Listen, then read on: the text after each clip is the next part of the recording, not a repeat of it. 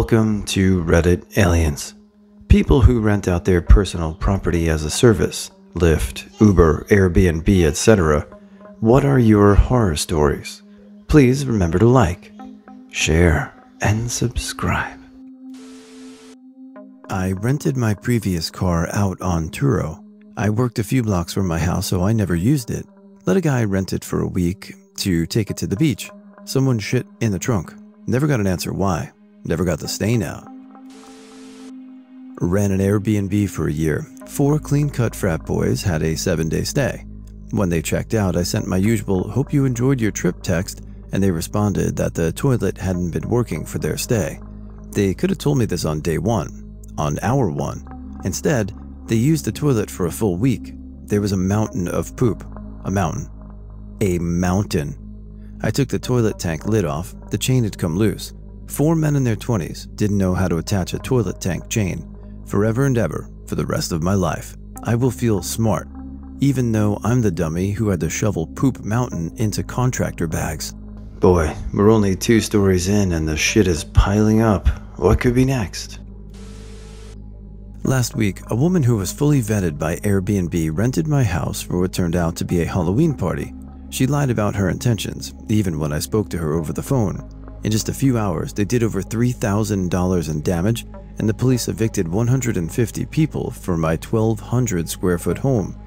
It was only broken up by police because there was a gun shooting that landed somebody in the hospital. All this in a quiet residential neighborhood that is part of a golf resort in a city that is not especially known for crime. I'm sure the damage would have been far worse if the police hadn't come because of the gunshots. Thank God nobody was killed. Good times. I drive for Uber Lyft as my sole means of income right now. It's never a dull moment. I've done about 1,600 rides with Uber and close to 1,000 with Lyft in 1 year. Most passengers are awesome. I never have issues, even with drunk people. One night though, this drunk girl and her drunk friends get in the car and are acting really obnoxious. I even joined in the banter a little bit to keep the ride fun. Going down a dangerous road at about 45 miles per hour, the girl sitting behind me reaches forward and covers my eyes and pulls my head back against the headrest, jokingly saying something about, "What time is it without looking? Game over." I was pissed. Lucky for them, we weren't far from their destination, otherwise I would have left them on the side of the road. I pulled over after dropping them off and left a lengthy complaint with Lyft about a dangerous passenger. I missed this, but when I drove Uber, I picked up 5 dudes who were going bar hopping. The guy sitting in the middle center seat is barely keeping his head up, but we got a party redeposit bin in the back, so we're good. No, we're not. The smell hits me about 5 minutes out from the bar. His friend immediately diagnoses the issue. "Lucas, goddammit, again?" Lucas had explosively shit his pants. We suffered together the final stanky 3 blocks, and I dropped them off. They pulled their buddy out, and everyone walked into the bar, seemingly unfazed. Filed the cleaning, quit Uber the next week. I used to rent a property in Puerto Rico on a year lease basis. My last renters in 2012 left 2 months before their lease was up and took all the appliances, fridge, stove, microwave, dishwasher, even the effing ceiling fans. After a year-long case court, I won and didn't get a single penny. They said they were broke. They went to jail and I lost a whole year of rent, plus almost $6,000 in damages. Never again. I used to drive for Uber, Lyft. Had some bad ones, usually the very drunk, but for the most part, everything was great and went very smoothly. My horror story came from a ride I gave off the books, as it were. Pulled up to pickup location. Girl comes out, the one who ordered the ride, and explains she ordered it for her friend. The card connected to the account has no money on it, but she offers me $20 for the ride in cash. Whatever. I needed the money, and the spot said she and her friend needed to go was relatively close. Would have been well under $20 if it was charged through the app. I agree, and she signals to this very tall guy who walks down from the porch. Red flags were already going off. This guy gets in the back, and we take off. I consider myself a pretty social and outgoing person, and soon into the ride, this guy and I are talking about all sorts of things from basketball to movies, as well as our disdain for traffic in the large city we live in. 5 minutes or so of this, and he brings up his love for firearms. Next red flag. Asks if I own any. I don't, and inform him as such. He then proceeds to pull out 2 handguns from his backpack, explaining how he just picked them up the other day and loves them, even flashes them to me in the rearview mirror. I'm fully freaking out internally, but I keep my cool as we're nearing the destination. As we pull up to this guy's house, he explains that he is a drug dealer and that he really enjoyed our conversation and thinks I'd make a great driver for him as he makes his drops. I explained that I'm not interested, but thanked him for the compliment. Unfortunately, he was fairly insistent I start working for him and would not exit the car till I gave him my phone number.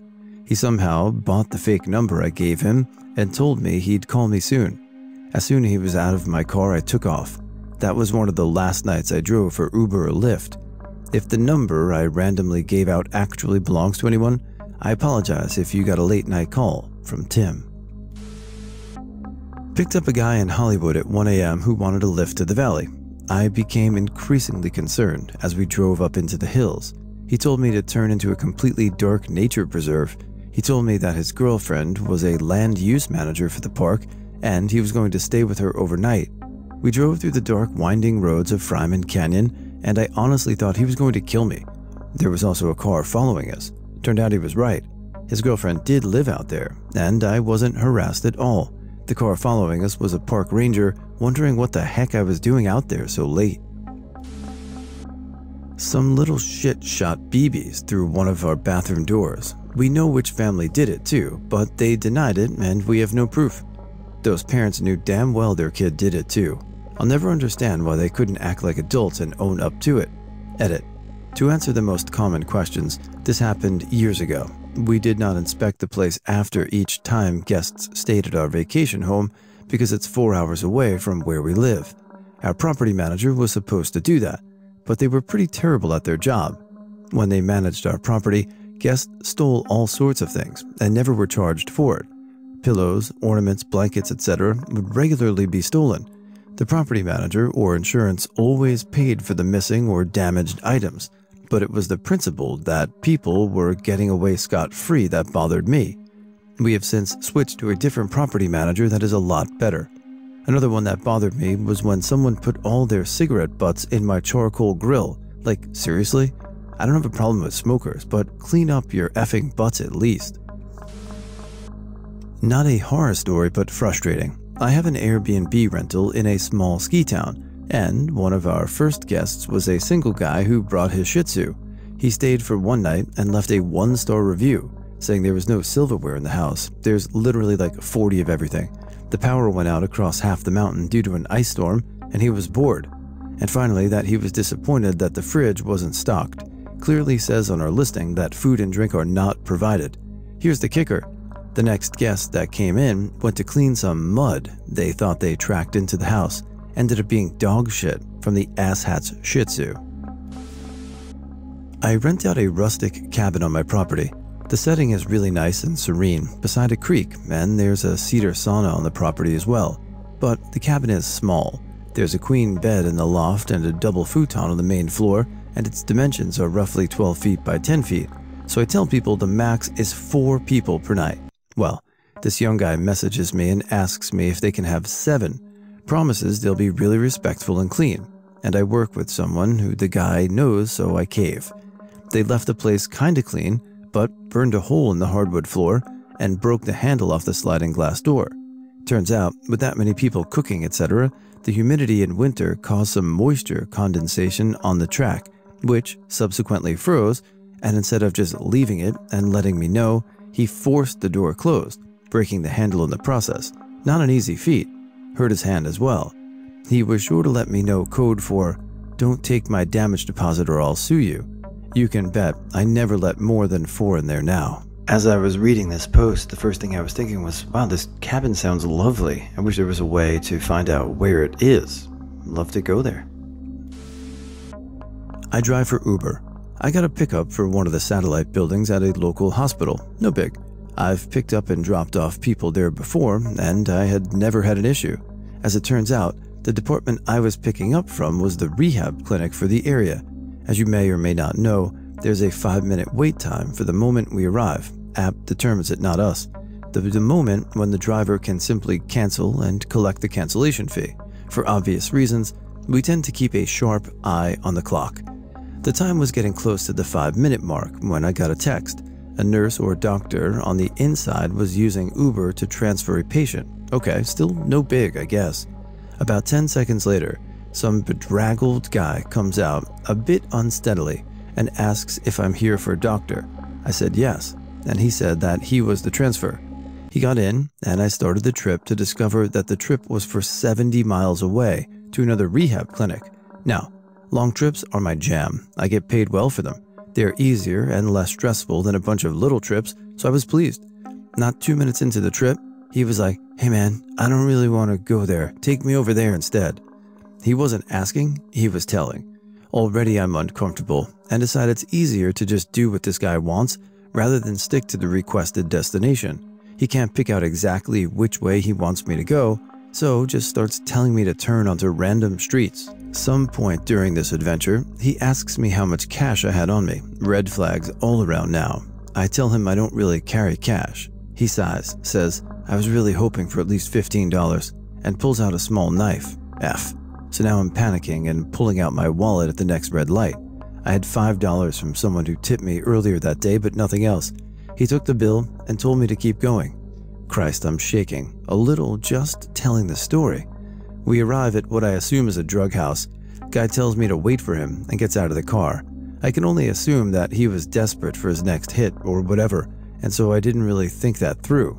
I shut and locked the door and took off as soon as he was across the street. Went home, reported it to Uber. I didn't file a police report because it was only $5, and Uber said they'd take care of it. I don't really believe it, but I didn't really want to deal with anything else that day anyway. This whole post had alarm bells going off initially, and it just got worse and worse. Glad you made it out okay, but very odd situation. Not so much personal property as it is my experience working in event planning. There were customers who would rent out equipment and treat it as if it were their own. Then there were people who out and out abused our stuff. The worst experience that comes to mind had to do with a caterer whom had consistently rented from us. He was hired for a wedding reception on a ship and asked us for wine glasses, plates, linens, and the like. After that weekend, we received less than half of our stuff back, or it was broken. The wine glasses were thrown into the box they were delivered in, and most of those were destroyed. The same went for the plates, but we did recover most of the linens, not all. My boss told me the caterer he was going to be charged for the broken glasses and plates, and he immediately assumed no fault. Well, dude, don't call us frauds when you sign a contract clearly stating that you agree to reimburse us for damages. He tried disputing it with his credit card company, but we won out. I rented out a newly remodeled home after getting married. I used Renter's Warehouse as a property manager. They found tenants immediately, and the move-in was painless. 2 weeks later, things started to go south. First, a toilet broke, then another toilet broke, then a pipe disconnected. The rate of failures was occurring so fast that my $65 home warranty trade calls were exceeding my income from the property. 1 month later, my pool guy sends a text. "Something doesn't look right at your house. No power." I contacted the property manager to verify rent was paid. It was not. I requested a 24-hour inspection to view the property. When I arrived, it was worse than I could imagine. There were holes in the interior and exterior walls. Someone walked around the house with a can of paint and put a postcard-sized amount of paint on every single wall. They stole the basketball hoop. They marked every drawer and closet. They gouged the door frames. Irrigation lines were cut. Almost every plant outside was dead. In the end, everything worked out. Although there was almost $10,000 in damage and unpaid rent, I was able to find renters on my own that agreed to paint and repair the property in exchange for 1 month's rent and 50% off all deposits. They post everything on Facebook, and it looks fantastic. During grad school, I rented my car out for maybe 6 months on relay rides, now called Turo. It went great for a long time. $40 a day buys people a small Nissan sedan.